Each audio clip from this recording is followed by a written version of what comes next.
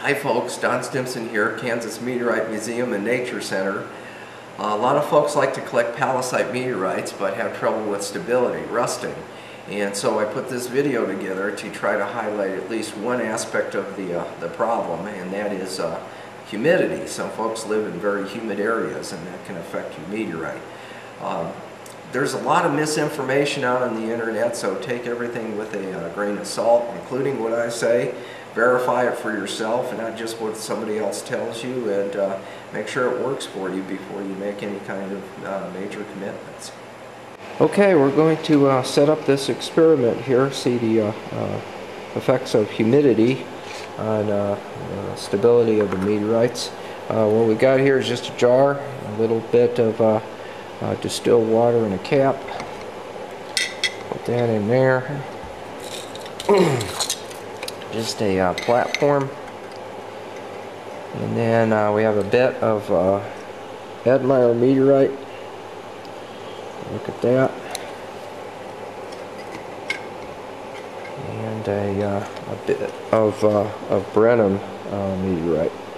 Okay, and let's push this in a little further, and put this guy here.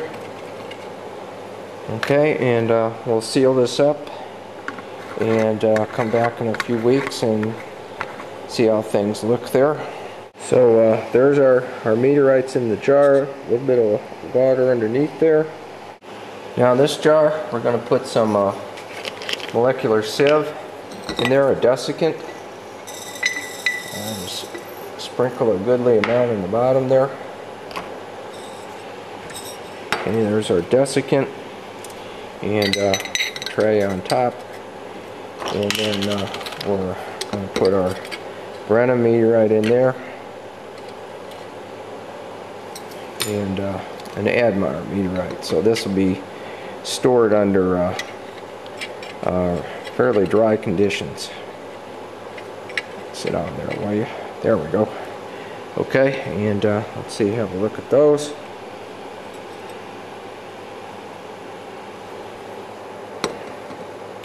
And we'll put the top on the jar. Okay, it's been about a half hour. I thought I'd show you what's going on with the humidity in these chambers. Here's our little meter again. So I guess we're sitting around 25 in the museum, 26. Here's the desiccator, the jar with the desiccant.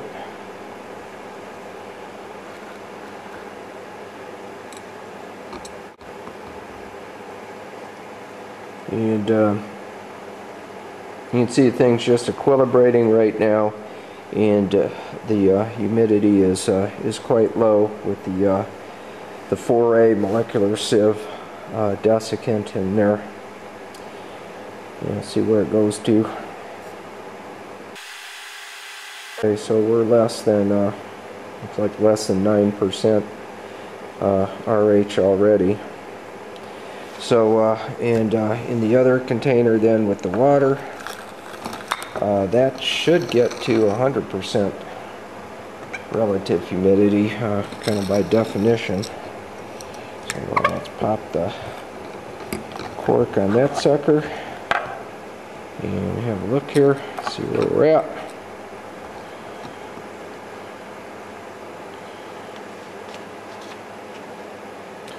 And yeah, looks like we're up, what, 48, 49, 50%.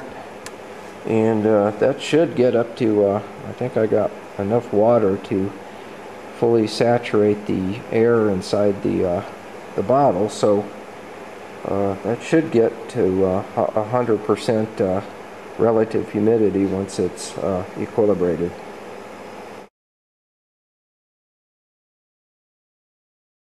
Okay, it's been a couple of weeks, and we're going to have a look at our specimens. These are the ones in the desiccator. You can see the desiccant at the bottom there.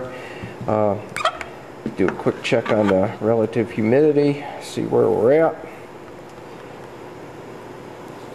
Let's take a little while to equilibrate.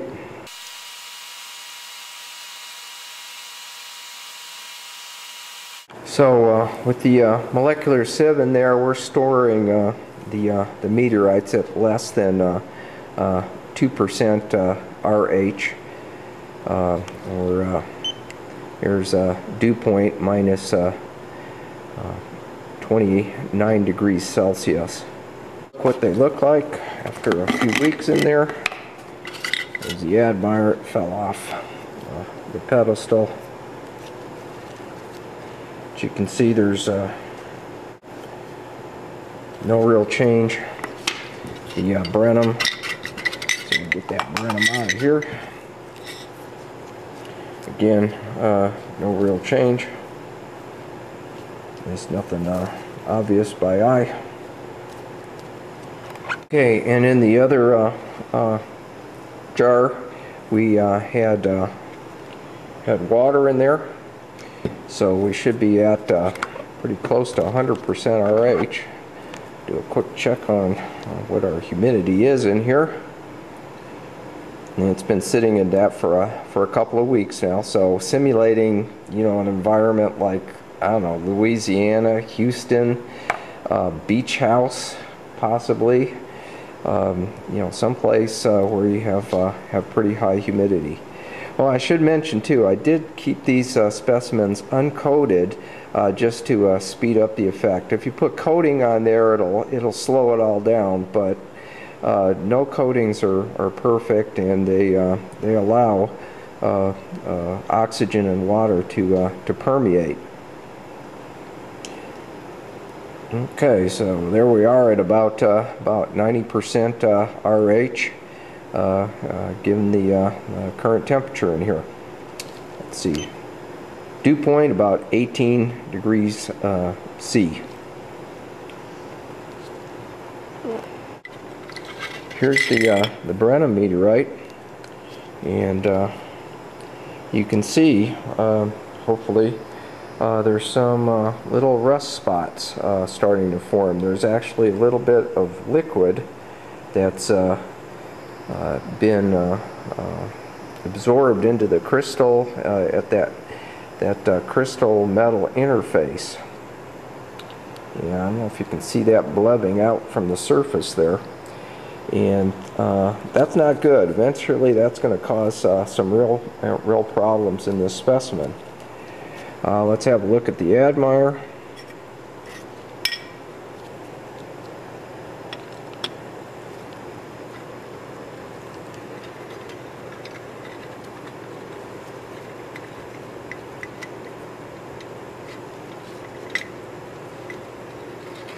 Yipes. There we go. That was easy. And you can see similar problems, maybe a little bit worse. But rusty liquid coming out of the interface between the metal and the olivine silicate stone. I'll just kind of wipe some of that off. It you know, it just looks like a rusty liquid. Okay, well, hopefully that kind of illustrates the negative aspects of high humidity storage. I didn't mean to imply that Brenham was somehow better than admire in terms of stability. This one had a garage fire a few years ago, and it's been laying out in that garage since then, just in the environment. So, you know, Brenham, if you let it go bad, it'll go bad on you. On the other hand, this one here, I cut this, I think it was back in 2008, and it's been sitting in the museum. We keep the humidity, you know, below 35%. We try for. And you can see very little problems here. It has never been refinished.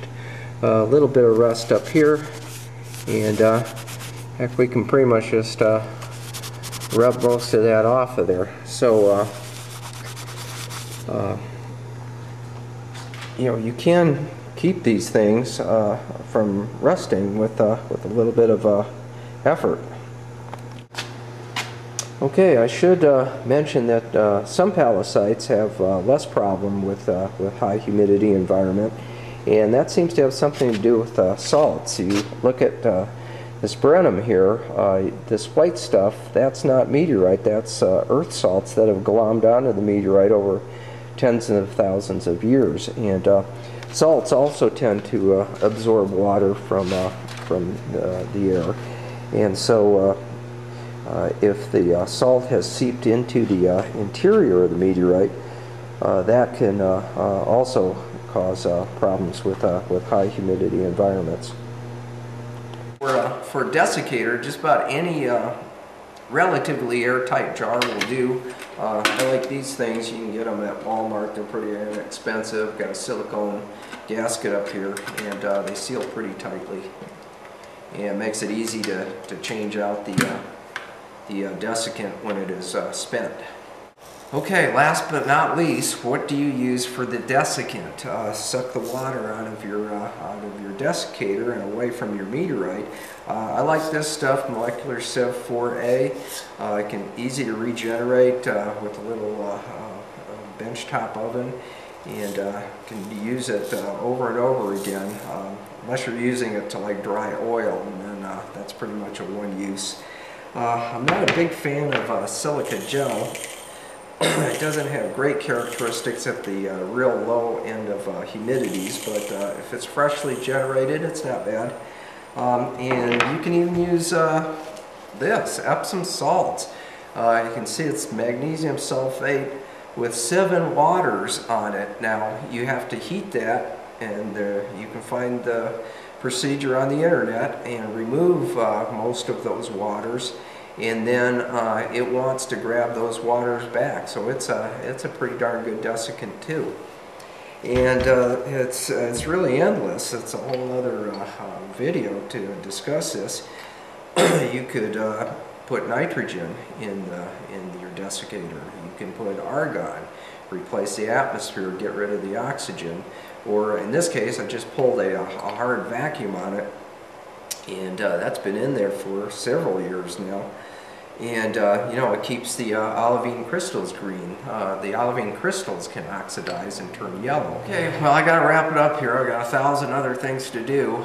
Clearly, you could talk about this for quite a while yet, but at least I hope it gives you some ideas, some starting points on how to preserve your meteorite specimens.